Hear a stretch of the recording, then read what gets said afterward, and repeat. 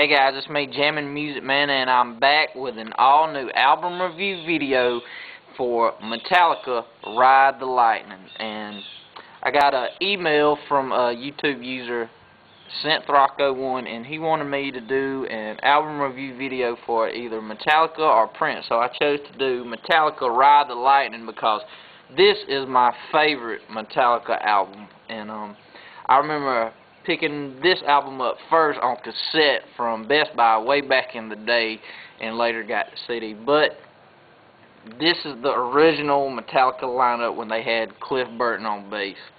And before this, and this album came out in 1984, and the year before, 1983, that's when they released their first album, Kill 'Em All. And this is back when they were on, I think they're still on Elektra Records. But I'm just going to give you a list of what songs are on this album and the kind of feel of the album, just in case if you want to pick it up. The feel of this album is straight up 80s thrash metal, yeah.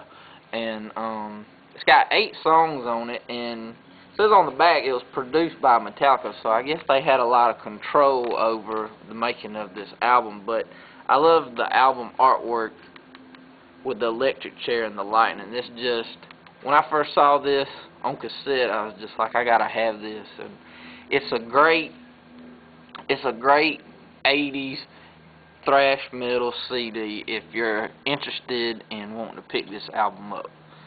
But the first song on this album is Fight Fire with Fire, and it's just straight up thrash metal. That basically all these songs on this album are just straight up fast, heavy metal songs, just to give you a feel. And number 2 is Ride the Lightning. Number 3 is For Whom the Bell Tolls. Number 4, Fade to Black. That's one of my personal favorites, and I believe for some of you wrestling fans out there, I believe Sting's entrance is the Fade to Black, I think, if I'm right. Just let me know if I'm not. Number 5 is Trapped Under Ice. That's one of my favorites. 6, Escape. Number 7, Creeping Death. And number 8, The Call of Cthulhu. I think I'm pronouncing that right. It's an instrumental, but it's a heavy metal instrumental. But not a whole lot of slow songs, of course. This is Metallica. The whole feel, like I said, it's just straight up thrash metal. If you're really into the 80s thrash metal, go pick this up. If you're into Metallica, you got to have this in your collection.